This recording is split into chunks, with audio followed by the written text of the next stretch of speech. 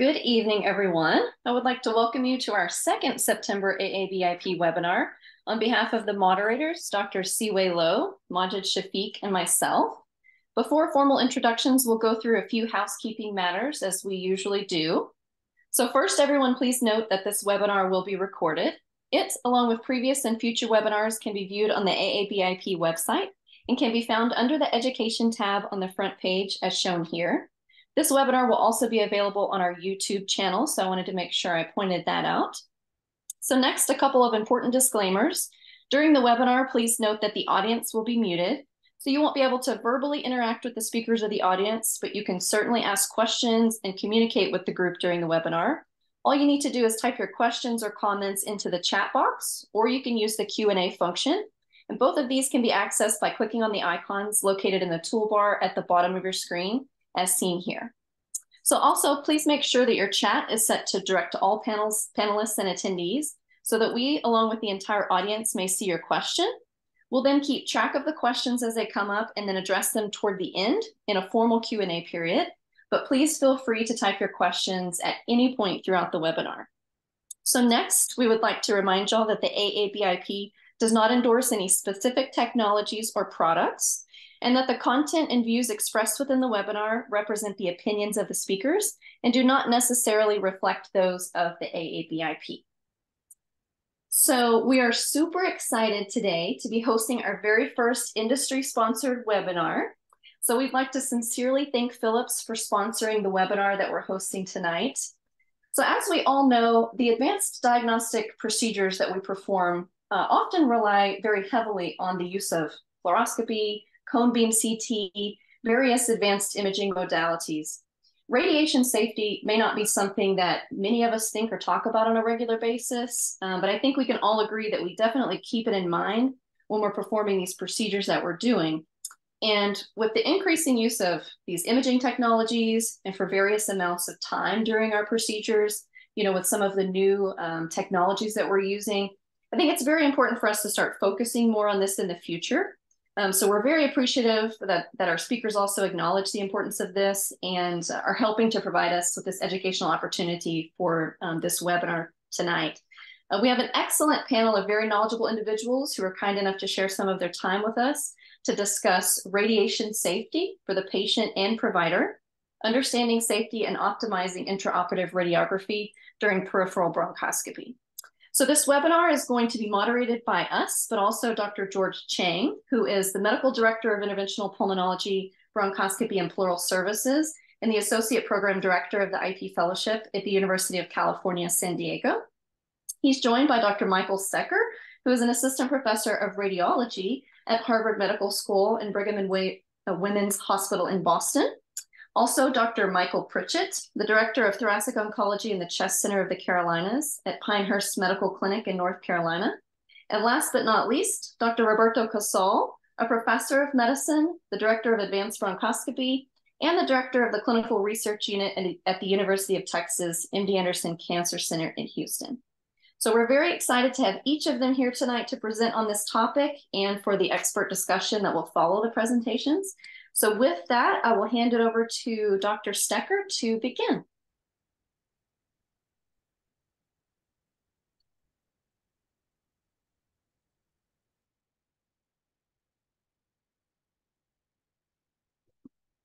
Okay, thank you very much. The slide's coming over good still.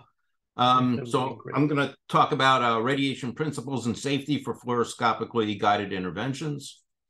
The only thing I have to disclose is that some of the charts and things that I'm going to be showing are from the guideline that I helped author for the Society of Interventional Radiology. So the question is, why do we worry about medical radiation? And that's because minimally invasive image-guided procedures, generally using fluoroscopy, have largely supplanted many large open surgical procedures that are more risky. And as the complexity of these procedures has increased, so has the amount of radiation used to accomplish them. And in 1994, after being informed about some serious injuries from fluoroscopically guided procedures, the FDA published a warning, and things have come to a much higher awareness. But we also have to keep in mind that these interventions treat disease. They don't just diagnose disease like medical imaging does. Also, that the radiation risks are generally lower than the other procedural risks that the patients agree to. These interventions generally have lower morbidity and mortality than open surgical procedures, and in general, patients prefer minimally invasive procedures. And even when the dose starts to get high, the risk to benefit ratio probably still favors completion of a procedure rather than an incomplete procedure or completely aborting it. So the medical radiation effects that we talk about can be divided into deterministic effects and stochastic effects. The main ones that we really worry about during these procedures are the deterministic ones. These are radiation effects that the risk of injury is proportional to the dose received. So the more dose, the more risk. And the main one we worry about is skin injury, but others are hair loss and cataract formation. The other risk that we talk about is the stochastic effect, where the radiation exposure has an all or nothing response. So either it's going to occur or it's not going to occur. However, the amount of radiation that the patient gets increases the possibility because they get more radiation. The main example of this is cancer induction from radiation. So the first thing we all have to understand is the fluoroscopic imaging system. All systems have a source, which for modern day systems is going to be below the patient, and it emits a cone-shaped beam of radiation upward towards the image receptor, which these days is generally a flat panel detector. They're connected by a C-arm that allows for complex angulations to obtain a better view of the anatomy. And the patient lies on a table through which the beam travels, and the table can move up and down and back and forth as needed to see various parts of the patient. The highest radiation dose is the peak skin dose, the PSD, which we'll talk about in a minute, but that's going to be located at the beam entry point. And for a supine patient, that's generally going to be the back. For isocentric fluoroscopic systems, the interventional reference point, or IRP, which we'll talk about in a moment, is a defined point 15 centimeters back along the central beam from isocenter. And another important thing to remember is, just like on your camera, these fluoroscopic systems have automatic exposure control. The output of the source is going to vary to maintain a high quality image at the receptor. So if you attenuate the beam more, such as putting a thicker patient in or imaging over denser tissues, the output will increase to maintain the good image, and thus the dose will increase. Another thing to mention and to understand the difference of is fluoroscopy versus fluorography. Probably for many of the procedures in a pulmonary realm, most of that is going to be fluoroscopy, which is the real-time medical imaging produced by the X-ray source on the digital panel. In other words, when your foot goes down on the pedal, the machine produces radiation that goes up through the patient and produces an image through electronics that you can watch. And when you take your foot off the pedal, the radiation stops and the image holds. Sometimes we like to take a higher quality, really a diagnostic quality image, and that's fluorography.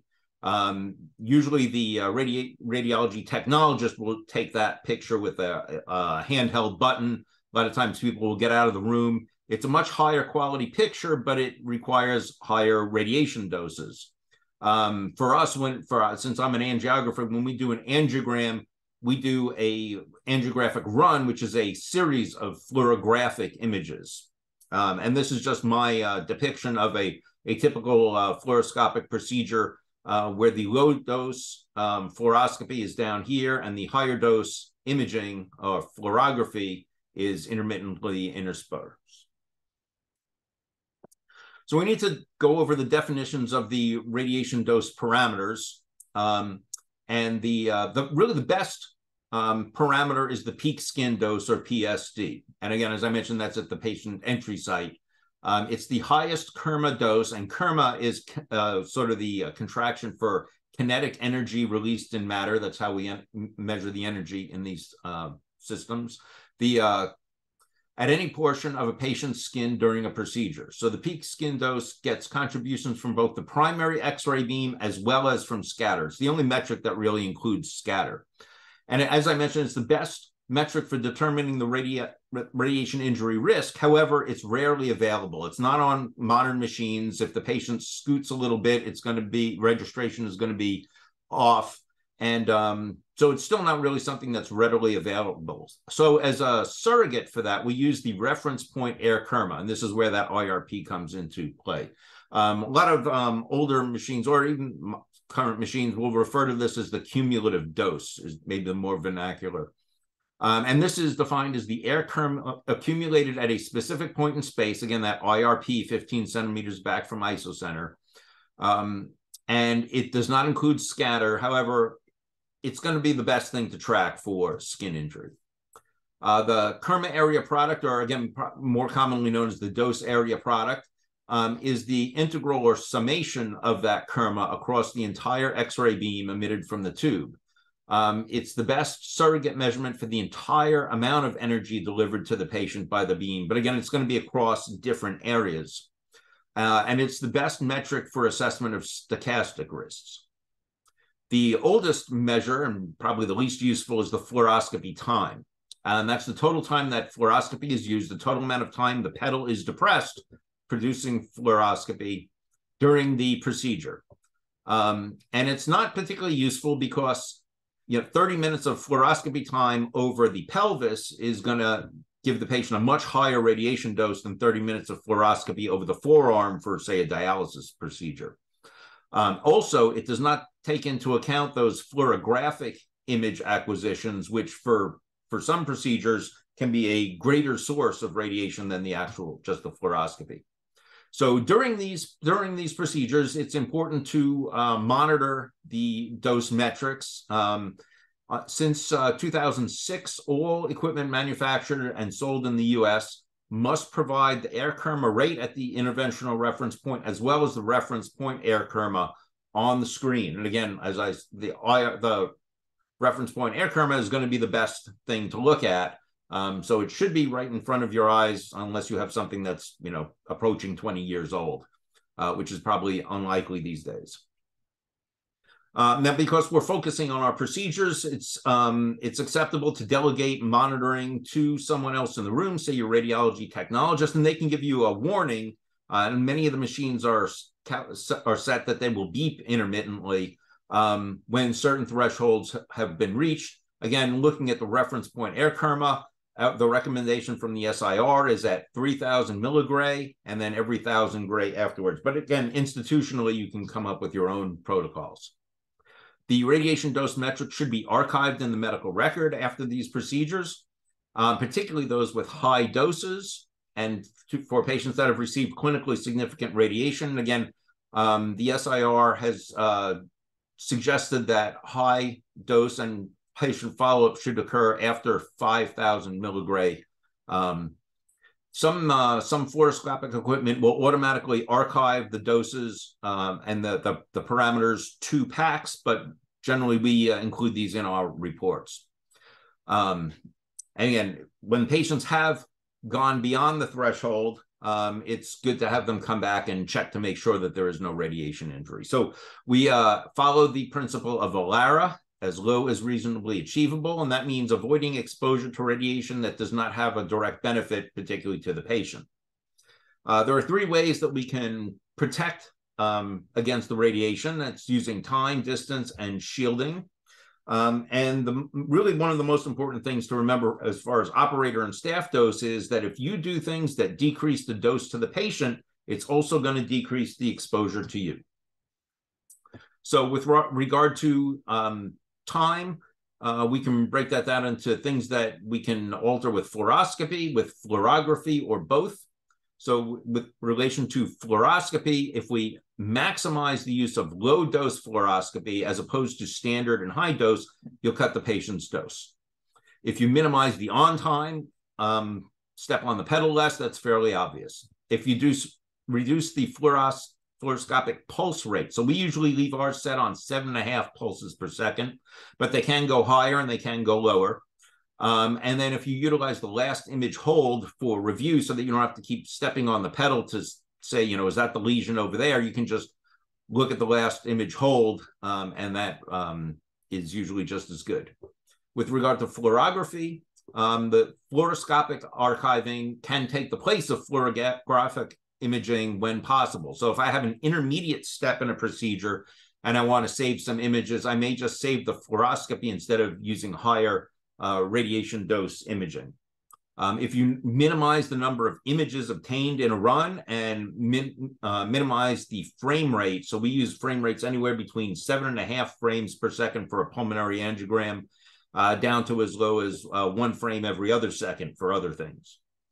For both, if you minimize magnification views, you cut down on the dose. That's because magnification views use higher dose radiation. And these days you can zoom up on the lower dose non-magnified images and really get just as good imaging. Also using dose spreading techniques where you slightly vary the angle of the image intensifier to spread that dose over a larger area. You do want to be careful about excessive angulation. I'll talk about that in a minute, and make sure no other body parts come into the field. So when we look at the distance, we remember that radiation follows the inverse square law. The further you get away, the less radiation you are exposed the patient to, or less radiation you have. And that reduces in a square function. So if you double the distance, the radiation is 1/4. So in particular, things that move the patient or the object, and thus the skin entry, away from the source and are going to decrease the risk because they spread the dose over a larger area. So if you move the patient up and get rid of this air gap, as well as move the patient up and move them away from the source, those both will help reduce the dose to the patient. And then minimizing angulation. Angulation in general increases the thickness that the beam needs to go through. And again, when you increase the thickness, the automatic exposure increases the radiation output. And since most people are relatively oval, such as in the example here, if you minimize this angulation, you will cut down on the dose. And one thing to particularly remember is that if you start getting to extreme angles similar to this, you have to start worrying that unintended body parts will start coming into the field. So when you start out AP, the patient's arms are at their side, but when you get to a 60-degree angle, the arm will get into the side, and that arm will then bear the brunt of absorbing the vast majority of the radiation. And then shielding. So it's hard to shield the patient too much, but I think of collimation as shielding, and that narrows the beam down so that only the part that you're interested in looking at will get the exposure. You can also potentially use gonadal shielding, probably up in the chest. That's probably less of an issue. And then shielding is sort of more important for the operator and staff: a lead apron and a thyroid shield, lead glasses, various shields, and sometimes we even use attenuating drapes. Lead gloves, again, are sometimes available, but they're probably not that helpful because things like gonadal shielding and lead gloves, when they get into the field, the AEC is going to kick up the dose, and you will actually increase the dose to the patient. Thank you very much.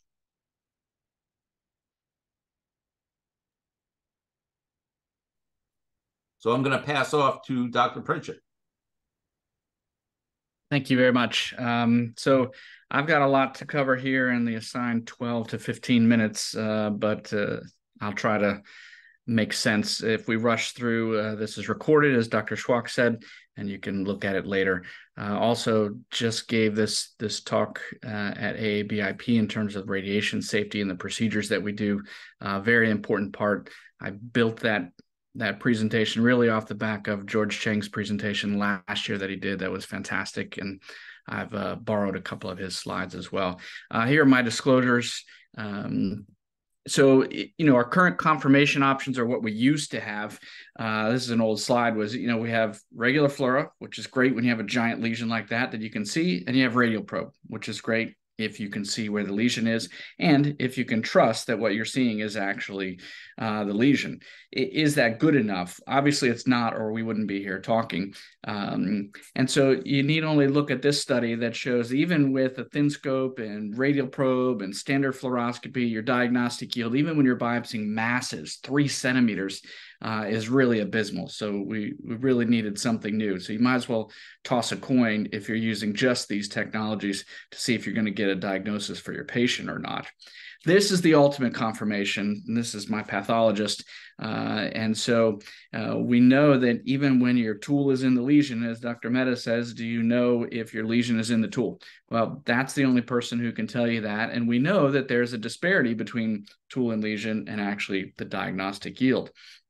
So what qualifies as advanced imaging? Really anything that isn't simple fluoroscopy.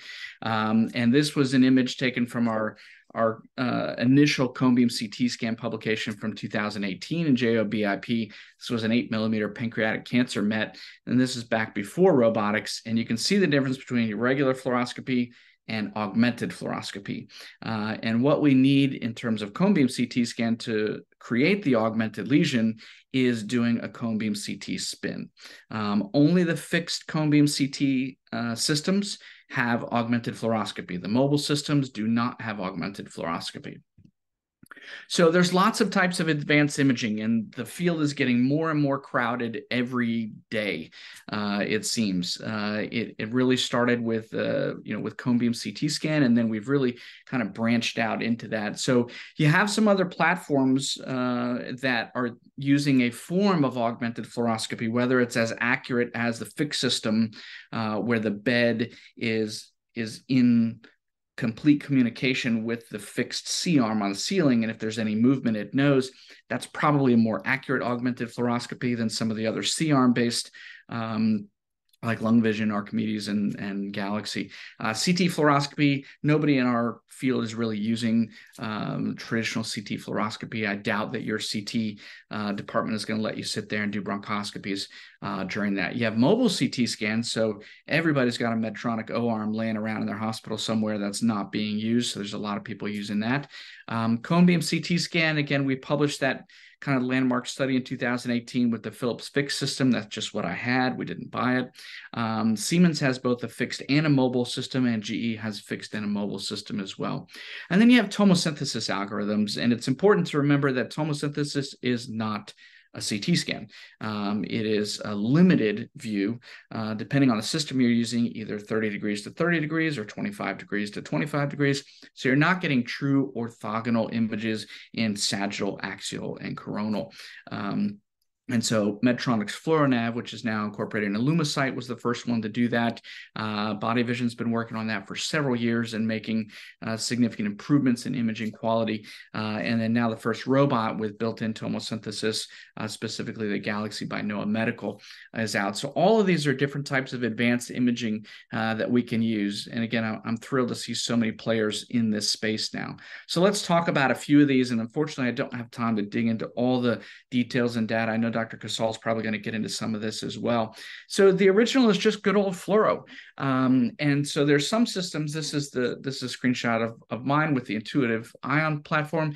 They actually tell you what the optimal fluoro angle is. I think back when we were even just using fluoro, we just stuck it at AP and we never moved that thing at all. And what we're finding is now, we're making it easier for people to get out of that AP and look at multiple views. And if you're a cone beam user, you're very used to doing that, chasing that augmented fluoroscopic image around. But some of these systems like this are great for telling you, hey, you may get a nice perpendicular view of the tip of that catheter in relation to the chest wall at 39 degrees LAO.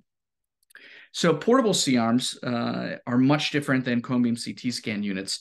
And so you have a larger flat panel detector versus just an image intensifier. And there's differences between these systems. And we'll talk about the mobile systems here in a minute. C-arms, slower image acquisition. When you're doing those tomosynthesis spins, it's 30 seconds compared to 5 seconds with a fixed cone beam system. You can have some higher radiation doses. Again, depends on the quality, and a lot of those settings that you have, whether you're collimating and things like that, as Dr. Stecker mentioned before. less image quality, but you do have pros that they're portable, and that now some of these tomosynthesis algorithms are using just whatever C-arm you have in your suite, which is great because it really opens up advanced imaging to a lot more people. The cone beam CT scan systems, much faster image acquisition. You can get these lower doses, and I'll go into some of the lower dose protocols. You get CT-like image quality, and you have fixed systems that are either mounted to the ceiling or the floor, flexible platforms. You have mobile platforms now, and that's true 3D intraprocedural CT scan because you're getting complete orthogonal planes. This is a CAT scan. And obviously those systems are more expensive, but some of the mobile systems now that are coming out, your hospital's upgrading your C-arms every, 3-4 years. And now these mobile systems are costing maybe $60,000, $80,000 more than your next version of your, GE OEC or whatever you were using. Mobile cone beam or mobile CT units, again, we're not expecting anyone to go out and buy these to use these with bronchoscopy, but we're having people use them because they have availability and access to them. The neurosurgeons have essentially given up on the Medtronic O-arm, so we've started to incorporate that with our intraprocedural CT scan. This is Dr. Tim LeClaire from Intermountain in Utah. Doing ion robotic bronchoscopy with a Medtronic C-arm. And there's been publications on that, including its radiation dose. It is a bit higher radiation dose than some of the cone beam systems, particularly those that have dose reduction protocols built into them. Here's just an example of that going after this lesion. And you can see that he's a little off target. And you can actually see that when he gets the needle in there, that he gets a little bit of bleeding there. So that's what high resolution imaging can do for you during these procedures, more so than what tomosynthesis can. And here's another tool in lesion image from an intraprocedural CT scan. So cone beam systems, these are the fixed systems that are the most common. There are some other one-off brands, but usually in your hybrid ORs or in your angio suites, this is what you're going to find. The vast majority of the data that's been published is with Philips and with Siemens. The GE, no offense, it's a nightmare to work with from a bronchoscopy standpoint because of where it sits at the head of the table and the way that it spins. The nice thing about the augmented fluoroscopy is you can use it with anything. It doesn't have to just be with robotic. All but one of these images are mine. The top left one is Amir Abramovich in Israel. He's a big ultra-thin guru, but all the rest of these are ways that I've used augmented fluoroscopy during my procedures, whether it's with the Monarch robot or ENB. I like it for EUSB because I have no vision when I'm sticking that ebuscope down into the esophagus. I don't have vision. Yes, if I'm patient enough, but I'm already there. I do a quick spin and I can see exactly where that lesion is when I have to go through the esophagus. It's great for linear EBUS when you have a lesion that you can shove that scope down there, especially with the new smaller EBUS scope, and then obviously with just a steerable catheter with an ion robot. This is what a cone beam CT scan spin looks like during a procedure. This is our older system that took 8 seconds. We now have the newer Azurian system that takes 5 seconds. And this is what it looks like with a Siemens Artesigo or Dyna CT scan. Again, a lot more things to figure out in terms of placement with this system when it does that spin. Where's your robot going to go? Where, and you see the tech in there is standing behind a shield. And that's one of the things that Dr. Stecker mentioned. So the radiation dose really for cone beam CT scan to staff should be 0. You should not be in the room. I stay in the room at the head of the bed along with my anesthesiologist, and we stand behind a lead shield. Everybody else is outside the room. We published an abstract looking at both of these together with robotic and cone beam and had a high diagnostic yield, even for very small lesions. You can see the yield for 10 millimeters or less was 90% with an incredibly low pneumothorax rate. And then the fantastic group at UT Southwest, including Dr. Schwalk here, published this study in a full manuscript, really just kind of showing the same results, high diagnostic yield, high negative predictive value, very low pneumothorax rate when you combine these. And now what we're really encouraging everyone to do is in every study that they publish, publish your radiation dose. You should be publishing the dose from fluoroscopy, the dose from fluorography, which is your cone beam CT scan spins, and then your total DAP or dose area product for the procedure. Here's just an example of using augmented fluoroscopy in combination with that. So here you see I'm right on the lesion in AP. The lesion's barely wider than my 3.5 millimeter catheter, and I'll look at a different angle, that's 70 degrees LAO. As the previous speaker mentioned, you have to be cautious and limit when you're using these extreme angles, because not only are you using more radiation, but it's also more scatter and radiation to anyone in the room, even during regular fluoro when you're going at these angles. So we try to minimize these, but here you can see it's vitally important, because now I can see that I'm just posterior. I need to move anterior and only anterior. So here I can use my endoluminal compass. I know that I'll move that direction. I make an adjustment, and now my tool is right in the middle of this lesion that's barely wider than my catheter. The very important thing also with cone beam is that you can confirm it in multiple planes. One plane, or as radiologists like to say, one view is no view. You really have to have 3 different views. And so that enables you to do more challenging lesions like this with on the axial. It looks like it's in the mediastinum. And so I wouldn't do this case without cone beam. And so here you can line it up in AP. You can line it up in lateral. You put your needle out, and there's your needle right in the lesion. To make all my fellow bronchoscopists feel better, my pathologist said, this is blood. And I did another needle pass. It's blood. I did forceps biopsy, and on the very first forceps biopsy said non-small cell carcinoma. So I share your frustration about being in the lesion and still not getting a diagnosis. We now have mobile cone beam CT scan units. And so you have the newest kit on the block, which is the GOEC Elite 3D and the Siemens CO Spin. Now, these are fantastic, but they are not meant, or they weren't designed to be used in the lung. So whereas the Philips system now has Lung Suite software that we've developed over lots of years of working with them, and now there's a button on there that says lung and automatically defaults to lung windows and things like that. These are really meant for some vascular work, some ortho spine work. So even the windows, you know, when you do your scan with these, is kind of a more grayish, not a perfect lung window.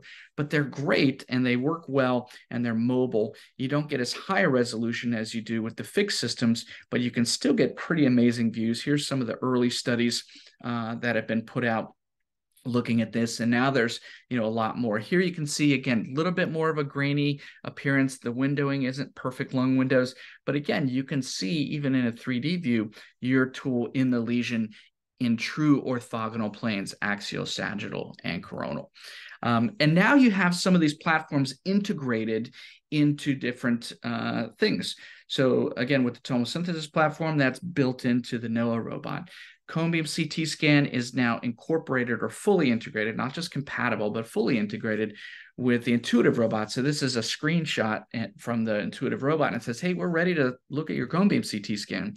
So this is what that looks like. Notice that there shouldn't be anybody in there. There's somebody with a pad, but they got out of the way pretty quick. And the staff is outside the room. Now, this is a longer scan. This is a 30-second scan for a lower, or if you have an obese patient, you might actually have to do a 60-second scan. So these are long breath holds, which are totally fine.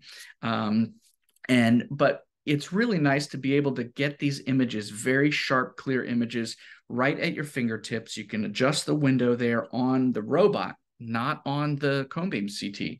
And you can see your tool, you can see the lesion, and then the system recognizes that, updates the position, so you go from virtual to a real position.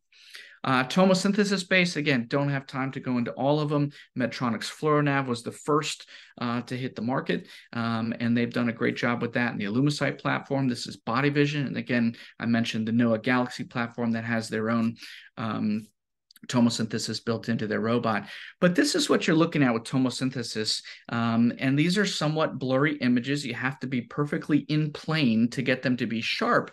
But here you can see, so it goes blurry and then in focus, blurry and focus. So it's not perfect, but what you can see from this image is that my brush is inferior to my lesion.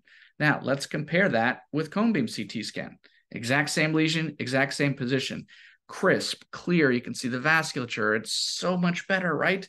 But do you need that? Well, again, that's up to you as far as whether you need it or not, or what you have access to. But again, being able to use a C-arm to get some great quality images to help you adjust and help get a diagnosis for your patient is what this is all about.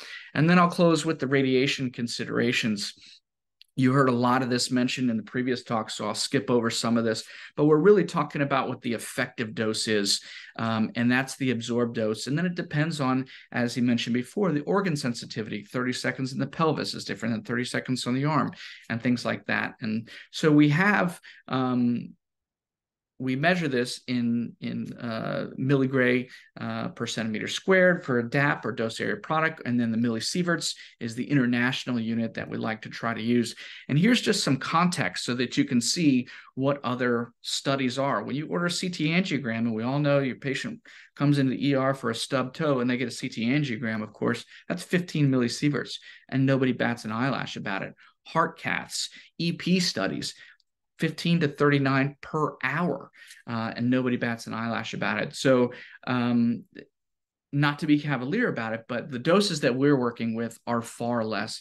Here's some of the literature with exposure to the patient, both with CBCT guided bronchoscopy. This is not robotic, and this is before the dose reduction protocols. And then you can see on the right two columns, this is compared to when you're doing a CT guided biopsy or a cone beam CT guided biopsy. And so you can see that for the most part, our doses are even less than a CT guided needle biopsy, depending on what system you're using. This is a fantastic study by the group in the Netherlands with Erik van der Heijden, but really showing that with these dose reduction protocols, we can dramatically reduce the procedural radiation. They went from an effective dose of 14.3 millisieverts down to 5.8 millisieverts. And their fluoroscopic exposure, they decreased by 88%. So a really dramatic drop. And you may think, well, did they suffer in terms of their yield or their resolution? They did not. The diagnostic accuracy went from 72% to 90% while still decreasing that. And then you can look at a study like this that really shows you what is the dose to the staff. And what you see there is that the dose to the staff is incredibly low.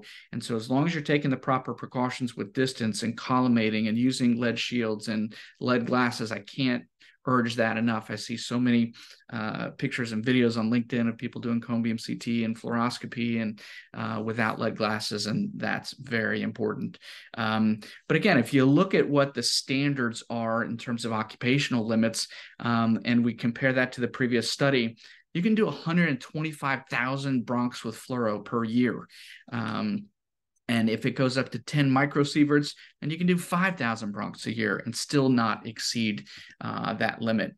Philips specifically has input some dose reduction protocols. And to my knowledge, they're the only ones that have really been that successful at achieving this. And we have these dose reductions both on cone beam CT, which you can see on the left. We have a normal, a medium, and a low dose.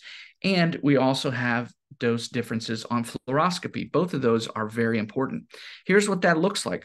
On the right is a low dose, and that's about 0.5 millisieverts per spin. And it's very difficult to tell the difference when you're looking at that compared to a normal dose, which may be 2 millisieverts. So our procedures are now very low dose in terms of effective across the spectrum of where we're doing our scans. This is without collimation. If you collimate, and you can also not just collimate your fluoro, you collimate your cone beam scans to just the area that you need, and you can really dramatically drop these numbers.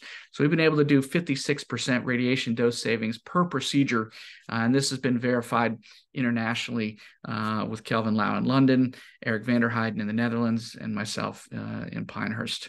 So should we be worried about radiation dose? Not really, but still, we want to make sure we keep the annual radiation dose low.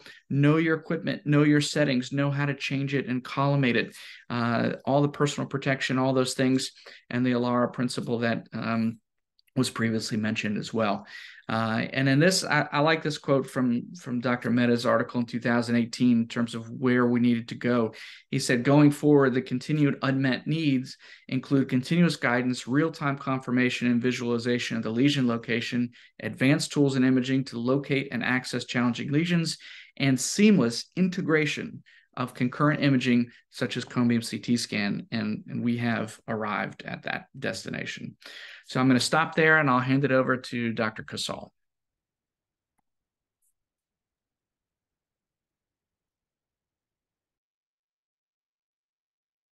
Thank you so much, Michael. Let me share my screen. All right, I hope everybody can see my screen now. So yes. Thank you, Michael. Thank you, Michael, and thank you again to the AABIP webinar series committee for the invitation. And I'm glad that though I'm part of this radiation safety lecture, my talk is not going to be about radiation because I'm not nearly as well versed as Dr. Pritchett or Dr. Stecker, of course. So in fact, I think tonight when I go back home, I should check and see, because I may glow in the dark at this moment. So anyway, but I think that my talk is going to follow really well Michael's talk, and he already showed these advanced imaging that modalities that can allow you to correct for the city-to-body divergence, and I also has to talk about potential strategies to avoid this phenomenon. So these are my disclosures, and this is the outline of the talk. Again, I'll talk about city-to-body divergence, and I'll kind of divide my talk in what I call the static and dynamic city-to-body divergence.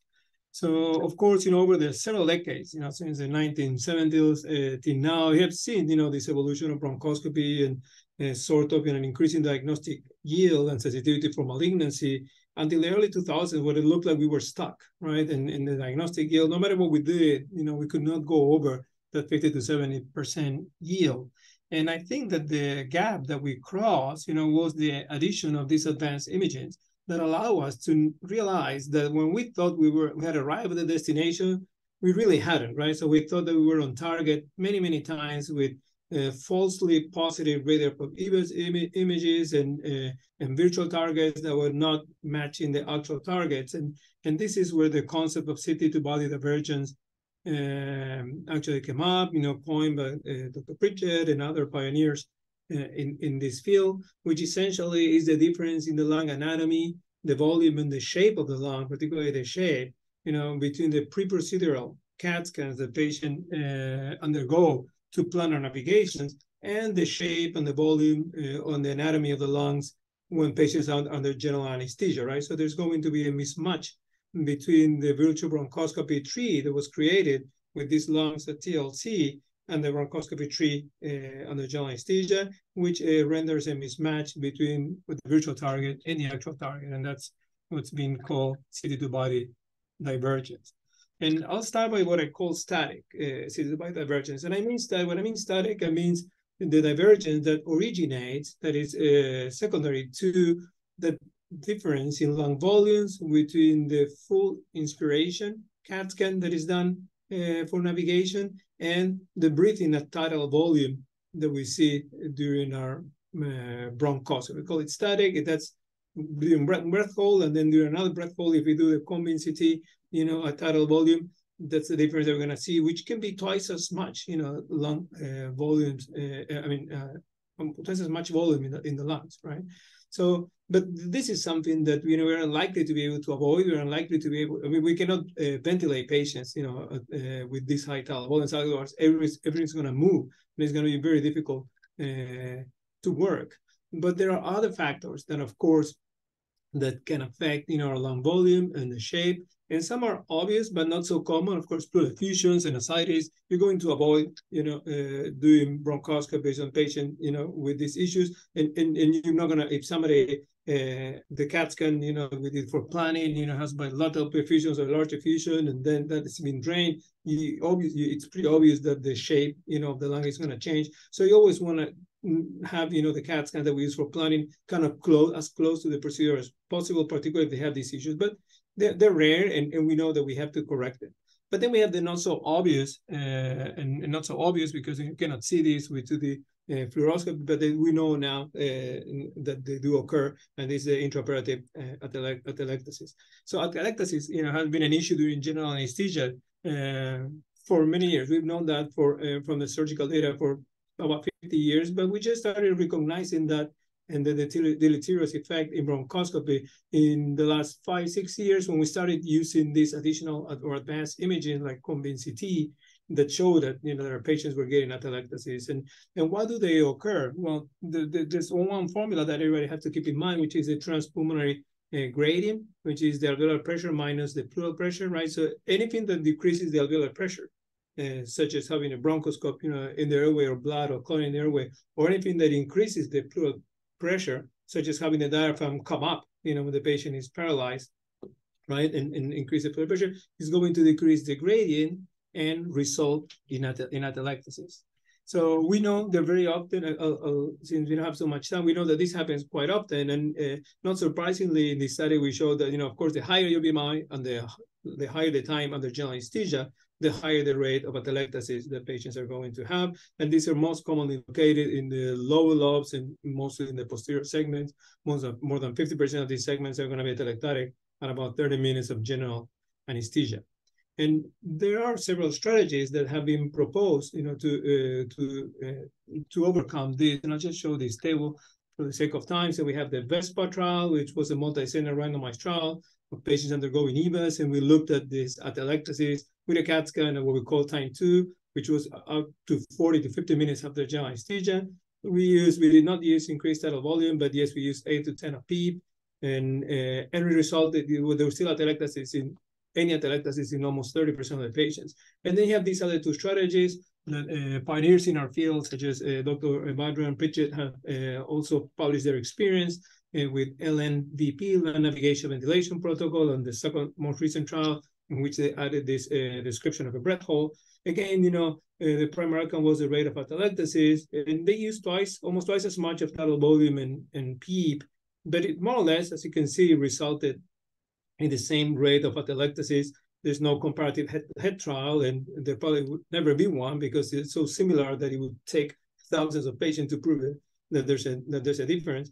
But these are the strategies that have been described so far, and I don't want to sound biased because I drive this bad boy, to work back and forth every day. No, actually, I don't want to sound biased because I carried out the VESPA trial, but if you have two strategies, one uses half the pressure, half the tidal volume, results in the same rate of atelectasis, and I'm sorry, and I forgot to mention here that it's much safer, with a lot less hemodynamic instability. This is probably the one that I would, personally recommend, and just assessing objectively the data, and not because this was our study. But there are other things about these strategies that I'm going to mention in the next few slides. And again, despite all these strategies, no matter how PEEP, I want to highlight that no matter how higher PEEP is, it looks like, a quarter to a third of the patient, they will still get atelectasis. Who gets the atelectasis? At least in our trial, when I looked, it's those with very high BMI, and maybe Michael, can comment on that as well. Anybody with BMI less than 30, more than 35, it's very, very hard, to prevent this, no matter, what tidal volumes or pressures you use. And that's why, very recently, we also started working on positional strategies to prevent atelectasis, such as the lateral decubitus. This is not something that is practical, for all, platforms or robots or navigational platforms. It works really well, with the ion. And, we published a very short research letter in which we proved that none of the patients, at least 10, 11 patients will get atelectasis. But what's more important, we've done in over 100 patients here already with zero atelectasis, and we're actually properly studying this in a randomized trial against VESPA for patients, with small lesions located posteriorly in the lungs. And our primary outcome is that the rate of atelectasis obscuring lesions, which is really what we really care about. And one thing that came out of these trials, and we've seen it a few times, is that it's a crossover trial, right? So we had several patients, very few patients with whom we did VESPA, they got atelectasis. And when we cross over to lateral decubitus, not only lateral decubitus is good to prevent atelectasis, but it's also pretty good to get rid of them. Like there's a case, this was not part of the trial, but a case just like this one, that we get atelectasis. We don't know exactly, we assume they're in the lesion, but we cannot see it. We put them on the side, recruit them, and the atelectasis goes away immediately. Now, having said so, this preventing atelectasis will prevent the atelectasis completely eradicate or even minimize the CT2 biodivergence. Well, it's not going to be eradicated, and I don't know if it's going to minimize it or not. And I can show you several trials that in which, like this one again from Dr. Pritchett, in which he used high tidal volumes and he used a PEEP of 8 to 15, And you can still see, and this was done with EMN and then confirmed with Combin CT, you can still see that what they call before the location correction, before, using the data on the Combin CT, 30%, there was zero overlap of the actual target and the virtual target, and another 30-something%, there was less than 25%. So again, a strategy to prevent atelectasis was applied. There was still quite a bit of CT2 body divergence. Studies also with this is not only relevant for EMN. This is now, for example, a study on shape sensing technology. Robotic bronchoscopy, right? So a different kind of electronic navigation, and also in this trial they also used a high PEEP, 12 to 15 centimeters, and they still found this divergence.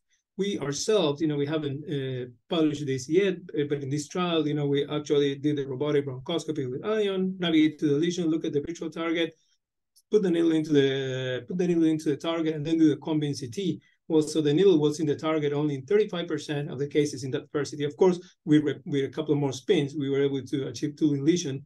But in all these patients, we were using a strategy to prevent atelectasis, either VESPA or LADs, according to the operator's choice. But it's still showing you that preventing atelectasis does not eradicate CT2 body divergence, and we don't even know to what extent it minimizes it. And we were kind of close in this trial, and I don't know the explanation for that, but we weren't that far. We're closer than what's been described before. And I think, opinion that it may be that our lower tidal volumes, it may have had something to do with it because they cause a lot less motion. But so do we need to prevent atelectasis at all? Well, I think we do, but I'm not so sure that we need to prevent them, because they're going to minimize the CT2 body divergence. I think that the most important point is that, to prevent atelectasis from obscuring target. We don't want to see something like what you see here, this bottom panel, this huge, lobar atelectasis, and our nodule disappear inside of it. I think that's the main reason why I personally use these strategies, not so much to correct for CT2 body diversions, the static CT2 body diversions, that we can actually always correct for it, right? We cannot prevent it, but we can always correct for it with all the imaging modalities that Mike just explained in the prior lecture. And so very briefly, what do I mean by dynamic CT2 body divergence? Well, that's the one that is caused by the respiratory motion, which is actually directly proportional to your tidal volume. So, of course, this is a very simple drawing. Our kids know, how your diaphragm goes down, so the chest expands, anteriorly, laterally, and all these, the tidal volume, the tidal volume that we use, and every single breath, is going to move the target all around. And by how much? That's been studied in the past, but this study was done with CT scans performed prior to electromagnetic navigation and then during the case. So actually, it's not tidal breathing. It's, in between the full inspiration and the end of an expiration at tidal breathing. So they very elegantly calculated a vector, respiratory movement vector, combining the movements in all directions. And this is what they have. This is the average, movement, for the upper lobes, about a centimeter, and 2 to 2.5 centimeters in the lower lobes, all the way up to like 5-6 centimeters in the lower lobes. The closer the lesions to the diaphragm, the more the movement. And again, so we may think that if you have, that the catheter or the robot or whatever tool you use to get to the lesion, you may think that it moves, with your target, and in part it does, but it's also very rigid, and it doesn't move as much unless you're immediately in contact with the target. Your target may move more than the robotic catheter or edge catheter, whatever it is that you use, because of the rigidity of your tool, right? So it's still, the movement may not be as much in between, your target and your tool, but there is, considerable movement. And I think that actually this CT, what I call the dynamic CT2 body divergence or the respiratory motion, is much more of a problem than a static one. So do all lung nodules move? No, I think that of course they all move, even in the upper lobes, but the areas, where we really care about, that are really high risk of movement, or where the movement is much more pronounced, and it can make it very difficult if there are small lesions. Are the areas that are closer to the diaphragm, in this basal segments of the lower lobes, but also in the middle lobe and the lingula. So we have to keep that in mind in those cases.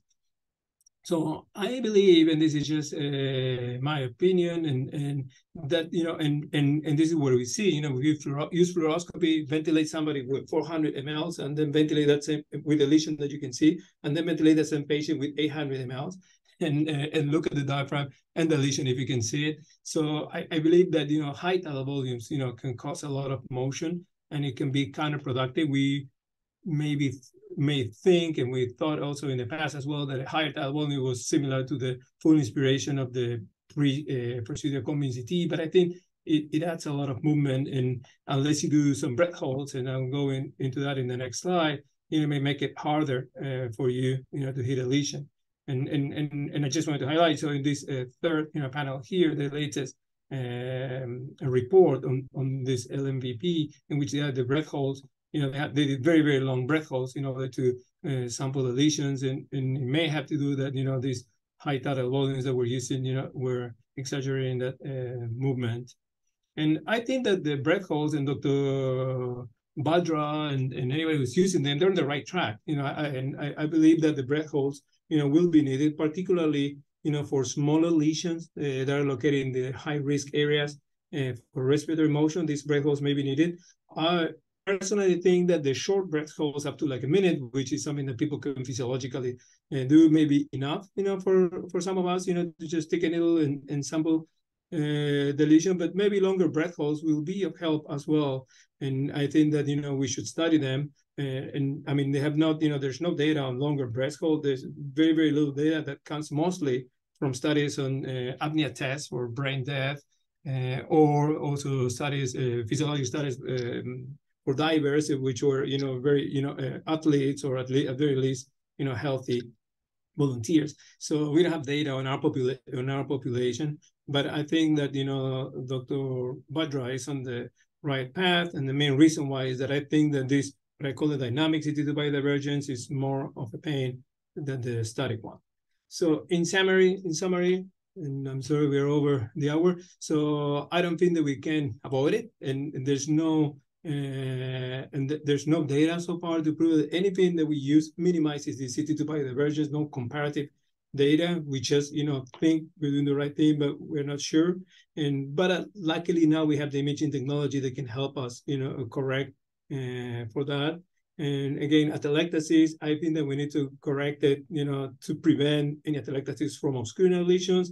I'm not so sure that it has much of an effect, or at least we know that it will not eradicate your CT2 body divergence. If I have to prevent atelectasis, again, for now, with the data that we have so far, you know, we recommend VESPA, and if your platforms allow, you know, and once we get this data, you know, out, you know, maybe lateral decubitus will also be another promising technique, particularly when we get the randomized trial reported.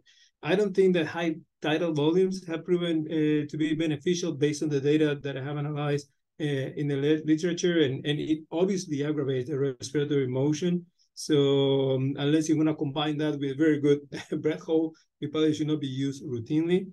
Short breath holds, you know, are safe and maybe useful in small targets located close to the diaphragm, and longer breath holds may also be proved to be useful, but we just need to study them. You know, I don't think we should take this lightly. 4 to 6 minute breath holds. I mean, they should be studied, you know, before we generalize it.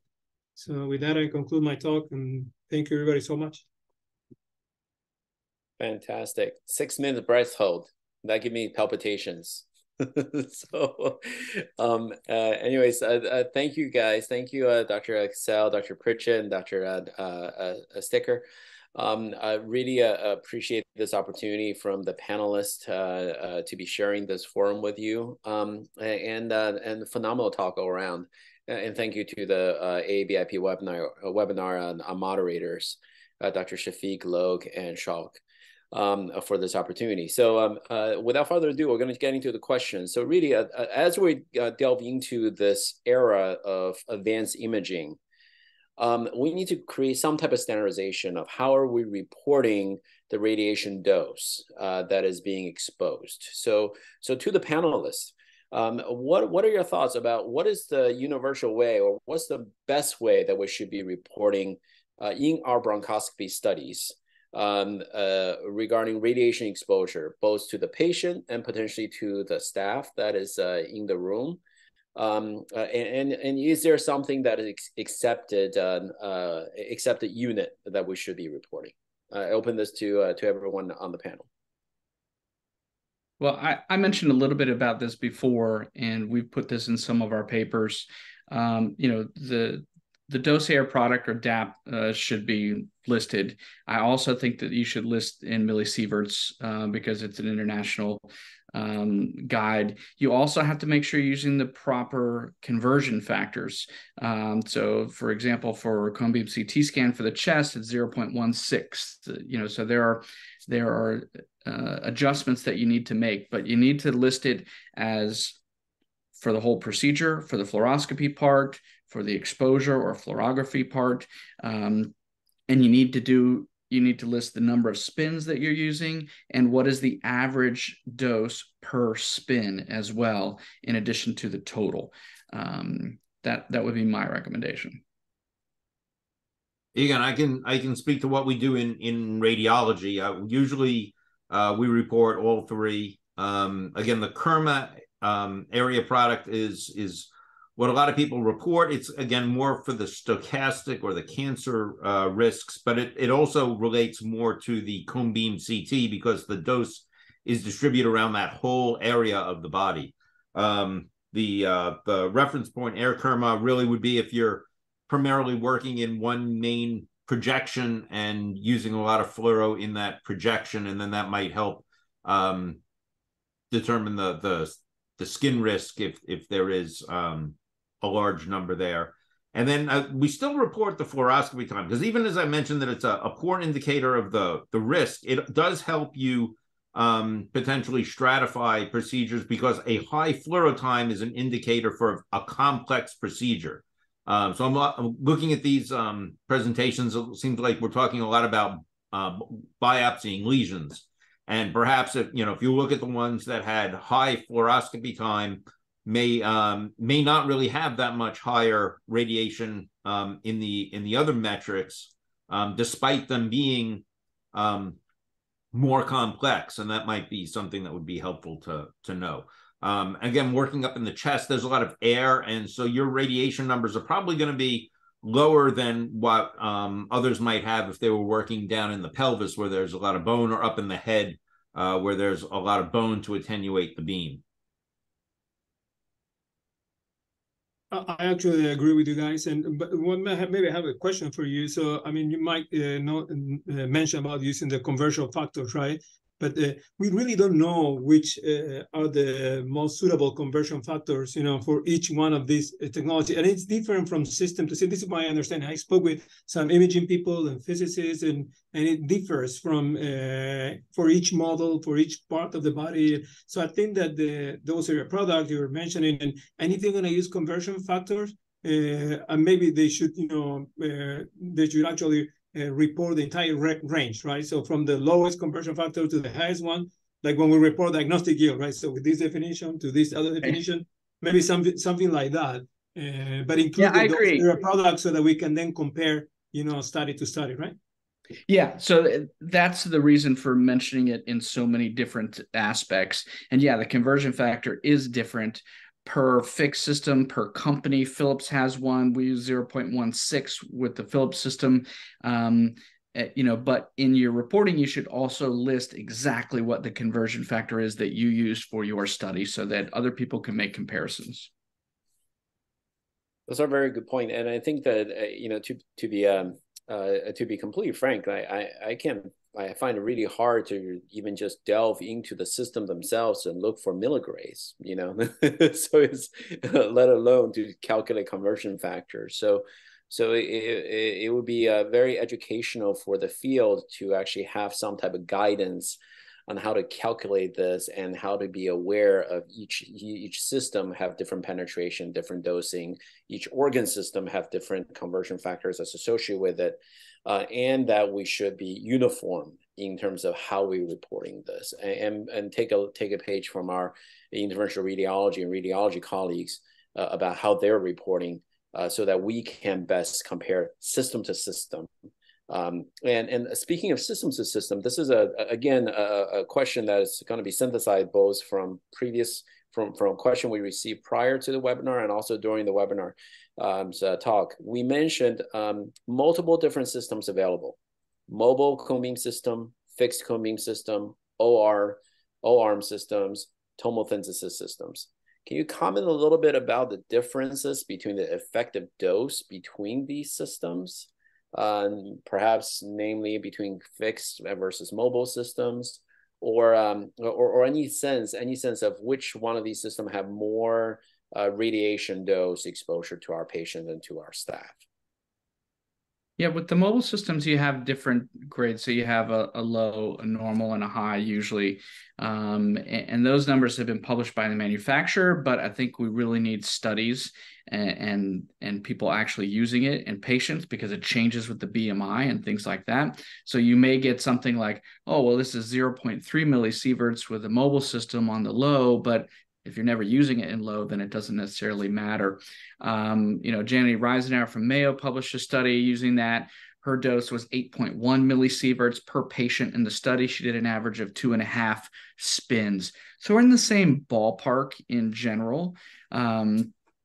Again, I think that the one that stands out more, and this is not because it's sponsored, but the dose reduction protocols that we've seen with the Philips fixed systems, and again, they don't have a mobile system, so we can't talk about that.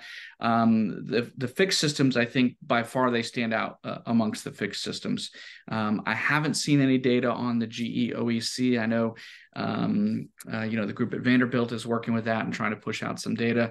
Roberto, you've been using the Siemens for a while. Can you comment on the radiation doses you've seen?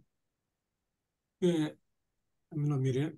Yeah, so like you were saying, I think that the radiation doses that we've seen, and again, I don't have the data summarized, but I would report it in my MCAP trial. It's slightly over what's been published before with the fixed cone beam CTs, but most of the radiation comes from the fluoroscopy, and not from the spins themselves. It's just the fluoroscopy time. When you look at it, most of the cases, have a similar number of spins, and some have twice as much radiation. And you look at the fluoroscopy time, that's where it was coming from, not for the spin itself. But yeah, so what I've seen so far in the data that we have here, the radiation was slightly larger than what's been reported in particularly the protocols in which they use dose reduction with a fixed cone beam CT. So does cropping a fluoro image impact exposure? So I think what they mean more is the collimation. I think of cropping as sort of post-processing, where you can cut out part of the image to make your image look more like what you want to see. But in the actual acquisition, if you collimate down to you're going to quarter the size, you're going to have a quarter the exposure. I agree with that. And George, you had a great slide. Sorry, I didn't have time for all of them. You had a great slide showing the collimation that you do, and really just dropping that in. So you're bringing in these shutters, and you can do it from the side. Most people know you can do it from top to bottom, but you can do it from the side as well, and really drop that dose. Whether that dose that we're using for these procedures without collimation is ever going to harm the patient, who knows? Probably not for our kind of procedures, but it's good to get in the habit of minimizing that, both to the staff as well as yourself. And you mentioned before about reporting the doses to staff. Really, it takes a little bit of extra work to do that, because you really need to have 2 dosimeters to do that, one outside by your collar and one on the inside. And that would be great if people were going to do that and report that, but probably doesn't need to be in every single study. And as far as the collimation will also cut down on the scatter, and so thus it'll improve the image that you get. So it's sort of a bonus. Yeah, I completely agree, actually. And sometimes we don't see some of the nodules as when you don't collimate, but when you collimate and you actually take away the darkest shades and just have the most brightest area, they actually accentuate the nodule very well because the auto leveling that we do. So I completely agree with that. Okay, so one final question from the audience and from myself. Most of the study, most of the ventilation strategy that we discussed during the talk focuses on to how to reduce CT to body divergence. With CT to body divergence, there's obviously the static and the dynamic component related to atelectasis versus actual tidal breathing. Do you foresee a time where the ventilation strategy can potentially reduce the number of spins that we need to actually capture the necessary information of tuning lesion? And also along the same lines, do you actually see breath hold potentially cause more atelectasis or less atelectasis in your view? Yeah, so I'm not so sure about that. I mean, unless you don't use the strategy and you get atelectasis, then you need to get rid of them. That's gonna take you more scans, but I'm not so sure that it's gonna reduce the number of scans that you will need. And again, unless you allow for atelectasis to happen to begin with. Now, with regards to the breath holds, I think it's the papers from Krish and Michael are really good in explaining how to do the breath holds and how to use the APL valve, and make sure that you keep that APL valve, the pressure level at the level of the PEEP that you were using in your strategy. And I think that alone, will prevent that breath hold from causing atelectasis. Right. So I think they have very nice graphics if you look at the two papers or a couple of papers from them. Explaining that. So I don't think the breath hold will cause atelectasis. And these strategies, will they make you, get what you need with less radiation? I don't think so. Again, if you're unless atelectasis occur and then you need to do something else with your strategy or change it or go to a lateral decubitus, but if not, I don't think they will have that effect. Yeah, I would agree with those points. And I've really changed the way that I do things since I first published what we used to call the Pinehurst protocol. I've really changed. I agree with Roberto that the tidal volume is a lot less important to me. For me, it's all about using a big tube, getting the tube in quick. I don't actually use recruitment breaths unless there's a delayed intubation, but I'm also standing there in 100% of the intubation, so I know if it's prolonged or not. And so it's really more about the PEEP for me and less about the tidal volumes. I don't use the APL valve anymore. I just do a vital capacity maneuver under procedures. It's a lot more steady, but you have to watch the waveform and make sure it goes up. So that's going to continue to change and evolve. I don't think it's necessarily going to cut down on the number of scans that you do. I used to do a scan at the very beginning of every single case back when I was doing it with just ENB or the edge catheter. And since I switched to the robot, I don't do the spin at the beginning. I probably do cone beam in maybe 20-30% of my cases now. So I only do it when I feel like I need to. And sometimes it's when my pathologist tells me, hey, this looks benign. And I say, well, I want to make sure that I'm in the middle of the lesion. But that varies. I have very fast on-site path. If you have slow on-site path or no on-site path, then you may want to do what Krish does and verify you're dead in the middle of that lesion before you start doing your biopsy. So all politics is local, and you may do it a different way where you're at. I'm a lot less self-confident, and I check for the lesion before I biopsy anyway. My exception, and so I don't do it with biopsies. My exception to the not doing a spin at the beginning is for ground glass lesions. I'll always do a spin at the very beginning for those pure ground glass lesions, but otherwise I don't do that, and that saves time and radiation. Fantastic. Thank you so much to all our speakers, and I'll hand this over to the webinar organizers. Yes, thank you all very much. That was an excellent webinar. We know each of y'all are busy, so we acknowledge and appreciate the time it took for y'all to put together these presentations and speak with us, well over the hour that we asked you for, so we really appreciate that. We certainly want to say thank you again to Philips, our sponsor for the webinar tonight.